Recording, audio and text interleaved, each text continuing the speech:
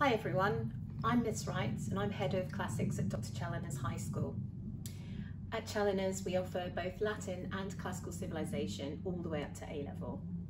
I love classics, I love teaching classics, and I love teaching classics at Challinors.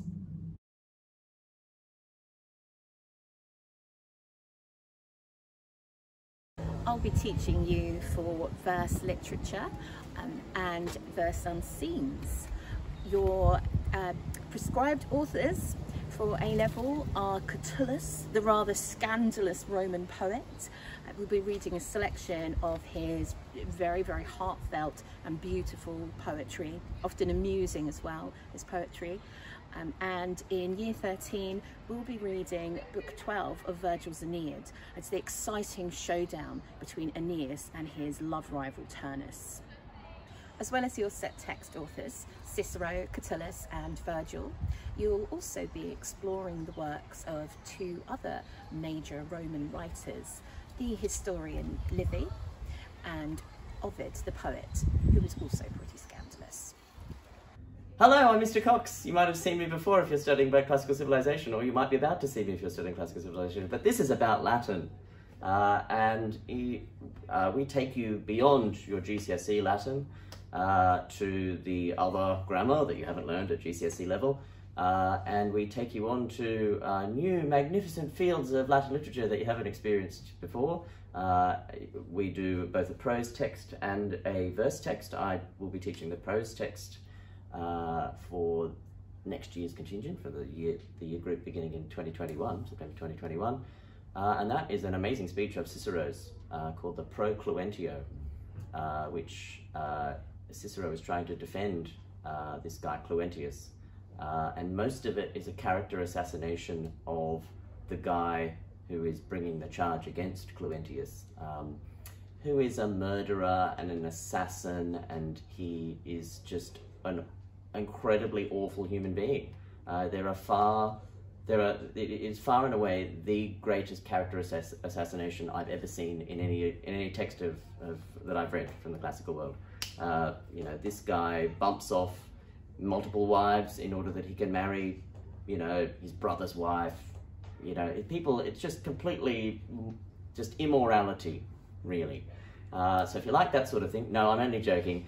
It's incredible to see the rhetoric that Cicero brings to the table to demolish the character of this person, and indeed he wins the case. We're not quite sure what the numbers were in terms of how the voting broke down, but you know, this is really, really interesting to study, both from a kind of legal and rhetorical and like fake newsy kind of, is it in a topical, you know, creating a discourse out of nothing, and understanding logos, ethos and pathos, which are the three kind of ways in which you convince an audience. Logos being, you know, you convince them through reason and logic, reasoned argument. Ethos, where it's like an appeal to convention, or you appeal to, you know, you say something about this, but you know, he's not the kind of guy who would have done that. Look at him, he's an excellent character. Or you say, would I lie to you? I'm not that sort of character. I would never lie to you, so I must be telling the truth, so you need to believe me, right? Or you use pathos, the third kind, which you might know that pathos kind of means emotion. Yeah, it's an emotional appeal where you basically say, if you don't believe me, then your mother's going to be not proud of you, so you better believe me. It's that kind of thing. It's that kind of emotionally manipulative kind of argument, and Cicero is not above making those, but it's actually studying them and the sort of symphony of persuasion that Cicero creates in the speech, and just the blackening of this poor guy, Oppianicus's character, is really something to behold, and you know, something you can learn from, just as long as you learn to use it for good and not evil, right? No, don't use it for evil. So I think that concludes my explanation of what Latin will be like, at least the prose section and the new grammar, and it definitely will be a very fun roller coaster ride of a couple of years. So I look forward to seeing you. Hi, I'm Ella. I'm the subject prefect this year for Classical Civilization and Latin, which I study both of these alongside history at A-level. For me, studying Cicero has been my favourite part of A-level Latin so far. I've really enjoyed being able to read Cicero's work in its original and see the impact his work had on politics of Rome at the time, particularly from a first-hand source who was dealing with this as it's unfolding. Hi, my name is Olivia. I'm a Year 13 student taking Latin for A-level, along with biology, further maths and maths. I really enjoy taking Latin because it combines linguistic skills with essay writing as well as learning about ancient history.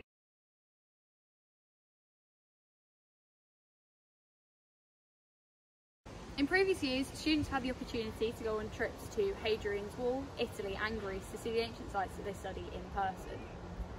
This has allowed them to get a better understanding and context of the subjects that they study and the impact that what they are studying had on the societies at the time. We offer a number of supercurricular activities. We have a Classics Society, which is run by Ella, a wonderful prefect. We have a classical book club. We offer Greek Twilight classes.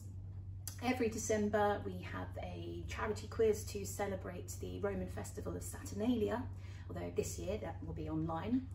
We have a number of new extracurricular opportunities coming up, including spoken Latin for beginners, Latin beyond the syllabus, concentrating on female authors, and the ancient world beyond the syllabus. Both Mr. Wright and Mr. Cox have been nothing but supportive and encouraging of me and other students throughout my time at Challengers, constantly giving up their free time to answer my numerous questions or making sure that we're prepared for exams. Their dedication and passion for the subject does not go unnoticed by anyone who is taught by them.